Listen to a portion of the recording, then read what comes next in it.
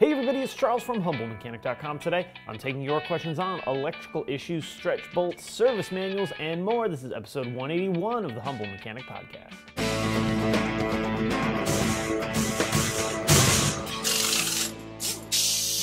All right, in order to get a question on a show like this, email me, charles@humblemechanic.com, right down here at the bottom. Put question for Charles in the subject, ask your question right at the top, mash the enter button a few times, then give me the details of your question. That way I can know your question while I'm reading through the details. It really helps me out, so thank you guys so much for doing that for me. Also, if you don't see your question on a show like this, be sure to check the quick videos playlist on YouTube, where I take one question per video. All right, let's talk about the sponsor of the day, which is CRP Automotive.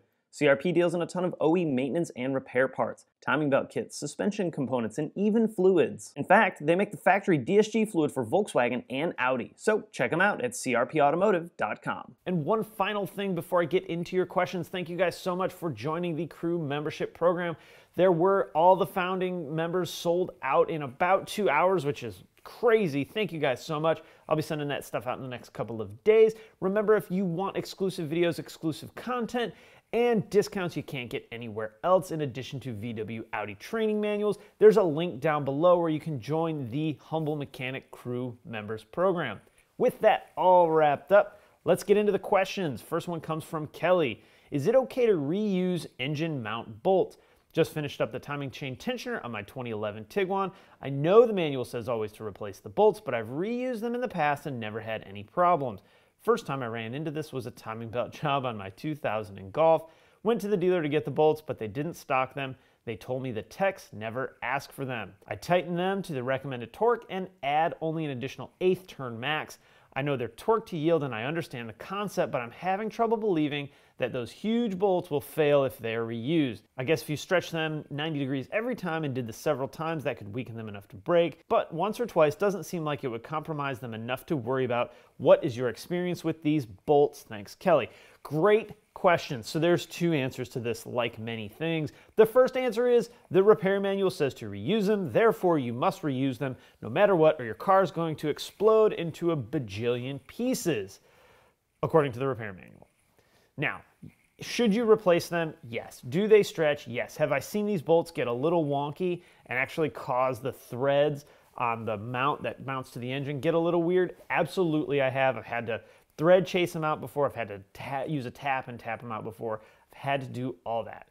But here's the truth. I've reused these bolts before and never had a problem. I know plenty of other technicians that have reused these bolts and not had a problem. Plenty of DIYers that have reused these bolts and never had a problem.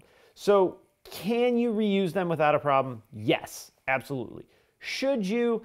Probably not. Like Kelly said, you know, if you're tightening them to the torque and then torquing them 90, you're stretching them. And usually what actually happens is you wind up pulling the threads a little bit out of the mount rather than damaging the bolt. What I've seen do more damage to this setup, right, the mount and the bolts, is actually slamming them in with an impact gun, a big 1/2 inch, you know, full throttle impact gun. I've seen that do more damage than tightening them, torquing them, even torquing them 90. I like the 1/8 turn or 45 degrees rather than a full 90, but you can totally do it. You probably won't have a problem. Like Kelly said, the second time, I might go ahead and replace them. By the third time, you definitely need to replace them. And you know, look guys, this is, yes, by the book, replace them. That's it, right? But there's more to it. This isn't like we're talking about head bolts. If one of these bolts fails, it's a pain in the butt and it could be an issue, but odds are you're not gonna have a huge problem. So in a perfect world, I would absolutely replace them every time, but I promise you there's really good professional technicians not replacing every single bolt that they're supposed to replace every single time. Like Kelly mentioned, again, the big bolt, it's not quite as big of an issue. It's not super critical. There's more than one bolt. So, you know, while it's not the best thing, you're probably not going to have any problems. All right, next one comes from Steven. Hey Charles, I'm a professional truck mechanic and I own a 16 Jetta. I would like to know where else to get service manuals other than paying a fortune for monthly or yearly access to Irwin. I've not been able to find any info or manuals on anything this new. Thanks, love your show, keep up the great work. Steven, yeah, I looked too, man, and I couldn't find it either. You know, if we travel back in time to the older vintages of cars and Volkswagens, you could get the Bentley factory manual, and I wasn't able to find that on the new stuff, right, the 16s. So here's what I would do. You can get a Chilton's manual, you can get a Hayes manual or a Haynes manual, whatever they're called. They're okay, but I don't love them. It's not going to have great wiring diagrams. It's not going to have all the procedures that, you know, especially someone that's already professionally industry is going to be looking for. This is what I would do. I would go to irwin.vw.com. I would buy a one-day subscription for $35, and I would download everything for my car, all the manuals, everything I could, and then store it and put it on a flash drive and make a backup copy of it, right? That's what I would do. I would get everything I could possibly get for my car. It's going to be a hassle. You're going to spend the day, you know, download, but you're going to get it, and it's going to be cheaper than the crazy like $1,500 a year subscription to Irwin or whatever it costs now. And you may not need that. You're only talking about one car, your own personal car. So doing it the one day and getting all the information is probably what I would do. You could even do that 2 times a year if you're worried about updates to information or changes, or once a year. They don't update it quite as much as you might think they should. Reflash guide from 2016 of February. So I would do it once a year, 35 bucks a year, one day, and you're good to go. That's my best advice, because yeah, paying a ton of money for one car, one repair manual is kind of crazy. But that's really the best way to get around it. You're getting OEM information straight from Volkswagen. It's the same stuff we get, so you're not going to get anything more up to date than that. All right, next one comes from Drew. First off, love the show. Between you and Eric the car guy, I feel like I have our family's cars covered. Right on, man. My wife has a 14 Tiguan and has issues with the body control module. Our Euro shop quoted 700 bucks, not including labor. The issue started with a sudden failure in the windshield washer spray, or lack thereof. In troubleshooting myself, I started with the basic places, lines, nozzles, fuses. However, this is where the problem arose. I took the fuse panel cover off to locate the fuse for the pump and had no clue. Why is it that VW doesn't label the fuse panel on the fuse covers or in the manual? This is my first experience with VW, and it seems out of place. All other car manufacturers that I've dealt with have been labeled and numbered on either the cover or the manual. I'd hate to pay a shop 100 bucks diagnostic fee to correctly find and name a blown fuse in the future. Our tech also said the BCM would correct the left turn signal. When activated, it sometimes randomly flashes quickly and speeds up only on the left stalk. The rights are fine and function normally. Thanks once again for your assistance and insight. Wish you and your family the best in the upcoming year. Drew, thank you very much. So, why doesn't Volkswagen put this very critical information in the repair manual, or they really don't want to put it in the repair manual either, the owner's book or on the car? Dude, I have no idea. But let me tell you something, it is mind-blowingly frustrating. You would think that you could have a little maintenance card, and it doesn't have to be real specific like the Mark IVs and the B5s, B5.5s had, just to get you close, right? I just want to get close. It's stupid, but to be semi-fair, it's probably because there's so many variants of fuse panels and fuse arrangements based on equipment that maybe it's too challenging for Volkswagen to figure out how to add a little tiny card or a little plastic inlay in order to get that. I don't know. And I could beat this to death, but I don't really want to, because I'm just going to get so frustrated, and it's not going to help you guys at all. But for all of you that are frustrated that they don't have this information in a very easy spot, I am right there with you. I think it's absolutely ridiculously stupid to not at least tell me where the stupid 12-volt outlet fuse is on every single car, because that is far and away the most replaced fuse that we have. But I actually have some pretty good advice on dealing with fuse issues, and I got to this point pretty much because they don't put these fuse locations in. I whip out my power probe, or you could use a test light, whatever you have, and I check all the fuses, every single one of them, because you may have a blown fuse or no fuse or a good fuse for the pump, right, for the washer pump. But maybe there's a really weird unlisted fuse for the body control module that controls a leg of power, that leg of power controls the washer pump. See what I'm saying? So it might be a bigger global problem in the vehicle rather than one tiny isolation of a problem in the vehicle.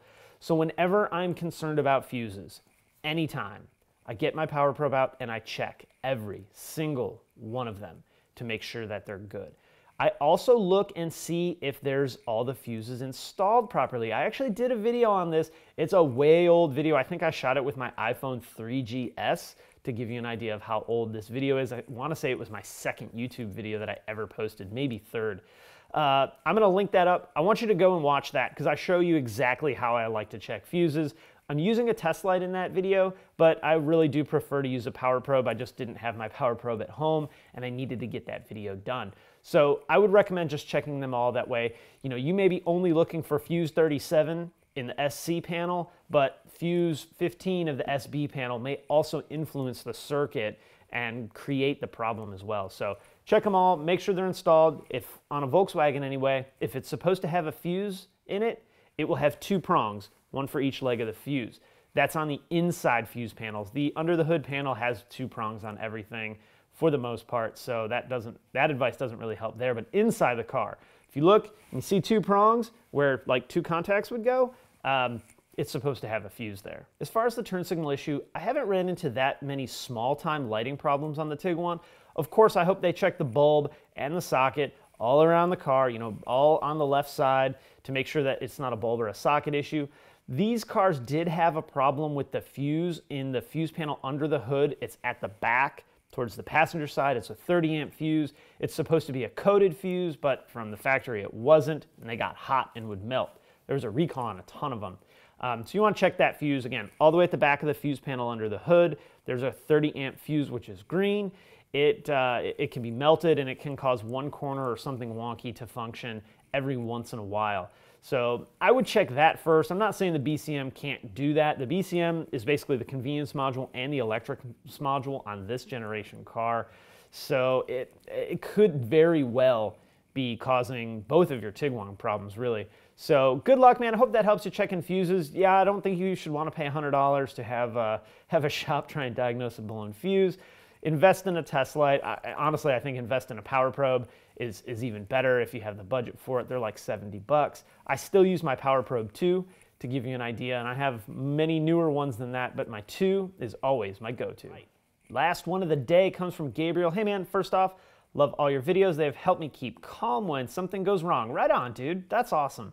Anyway, I have an 04 Passat V6. So what happened was a couple of days with rain, I noticed my alarm kept going off randomly, and it's been over 2 months, and I can't seem to find the problem. I've read some stuff online talking about comfort modules, but everything seems fine. I replaced some relays and hope to fix it, but I don't know what else to do. Also, I bought the car salvaged from a friend, and I replaced the driver and passenger airbags plus the module, but forgot about the clock spring. Would love your feedback based on many years as a mechanic for VW and also an owner. I would love your opinion. Thank you very much for taking a moment of your time and for your video content, which is awesome. Gabriel, thanks, dude. Appreciate all that. I'm glad that I can help calm the situation. I feel like a lot of times I don't do that. So let's talk about your Passat. When it rains, the alarm goes off. That's key. Okay. First thing you're going to want to do is you're going to want to make sure the driver's floorboard carpet is not wet. You can't just touch the carpet and see if it's dry on the top. There's about this much room between the top of the carpet where you put your foot and the body of the car. And what'll happen is that'll fill up the convenience modules under the carpet, and then it'll fill the water resistant box for the convenience module. And that can cause all kinds of weird issues, alarm issues and everything like that. If you want to get deeper than that, this is what you need to do. You need a scan tool that'll talk to all of the modules. So something like VAGCOM or OBD11. You need to go into the convenience module address word, which is 46. You need to go into measured values, either 14, 15, or 16. There was a number switch, and I forget which way it goes. I want to say, like my gut's saying 15, but it's one of those three. You're going to get a number, and then you're going to scroll, especially in VAGCOM, you're going to scroll, and it's going to give you a list of the alarm sources. So this will tell you what is actually setting the alarm off. Is it the door latch? Is it the hood? Is it the radio? Is it the trunk? It could be any of those things. You know, the trunks were good about getting water in the connector, corroding the connector, and causing problems with the alarm. Door latches fail on those cars a lot. It could be a door latch. Or your convenience module could absolutely be underwater. This is a really common thing, not today so much as it used to be when that was like the new hotness cars, you know, 04, 5, 6, 7, 8. I was doing wiring repairs on those things all the time. So in the driver's floorboard, the convenience module, the module that controls all the electrics on that car basically is underneath the carpet. On the passenger side, the transmission computer's underneath the carpet. So, oh, and of course, water leaks, sunroof drain clogged, windshield's leaking, pollen filter housing's leaking. All that water runs right into the floorboard. It's awesome, right? So then you pull the module out and it's like a geyser of water coming out of it on either side. And the boxes aren't watertight, they're merely water resistant. So first thing, get underneath that carpet. You're gonna need to take the dead pedal out. You're gonna need to take that lower A-pillar trim off. It's really easy. You don't need to take the seat out, but I like to have that A-pillar trim off and the dead pedal cover anyway off, and it slides up. Don't just pull on it, you need to slide it up towards the dash and then pull it out. Lift the carpet up. The carpet and padding are attached together. You also want to probably pull the door sill trim up. That just pops right up. It's pretty easy. Don't do any of this when it's cold, by the way. You'll surely break it. Cold and moving plastic is a too bad combination. So check that, man. Odds are you probably got some water underneath the carpet and due to maybe a windshield leak or a sunroof drain clog. Check that. Hopefully that helps.